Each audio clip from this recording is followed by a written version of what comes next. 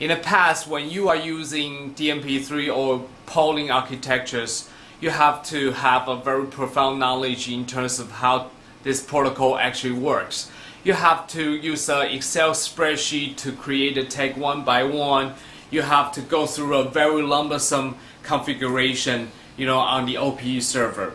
But right now, our solution have a patented technology called Active Auto Tag Generation technology, which means when I press the create tag, all the IO tag will be wrapped up and then sent back through cellular to the OPC server and generate all the tags, in a few seconds. This is the ioLogik W5340. Is a remote terminal unit. It's got a GPRS embedded with 4 analog inputs and 12 digital input and output and 2 relays. It is designed for you to do remote data acquisition and control. Today we are going to show you just how to bring all those I/O signal back to the central side through the cellular communication and how easy that is. This demo box is being hardwired to those sensors right here. It's got analog readings and digital input and outputs right here. This is the Active OPC server that is sitting on top of public fixed IP.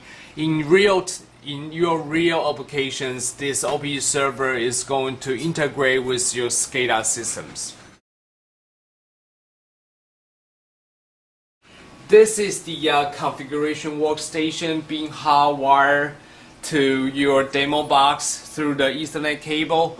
To do the configuration is actually very simple. The first thing is just type in the IP address of the Active OPC server. The Active OPC server IP address have already been typed in. After you typed in, you have to press the update and this device will start automatically. The second step that you have to do is you just select the I/O channel and then press create tag. And then yes. Now all the I/O tag is being generated to the OPC server. As you can see, there are a lot of I/O tags is being created back to the OPC server. Alright, let's go back to the demo box. Now I'm going to remove the Ethernet just to show you, there's no hard wire connected to the Active OPC server, except for just one invisible GPRS communication. Alright, now I'm going to turn this dial a little bit. This is the analog readings that feed directly into the ioLogik and then send through the cellular. As you can see, as I turn the dial, you can see the number is fluctuating almost simultaneously. This is just a very simple demo. If you are interested in more technical backgrounds or product introductions, you can go to our website.